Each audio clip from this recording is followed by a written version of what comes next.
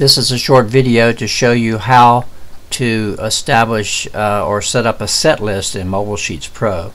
So the first thing you want to do is click on the Mobile Sheets Pro app icon on your tablet, and then you want to go click on Set Lists, and then go up top and click on New because you want to create a new one, and it brings up a box here that asks you what you want to call it.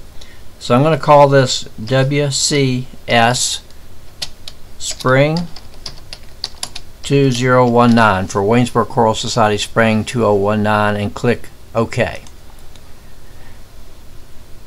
Now it's going to ask you which songs you want to put in there. So I'm showing you this in advance of importing your music. So at this point you don't have any songs to put in there, so you can just hit your back button on your tablet and close this out.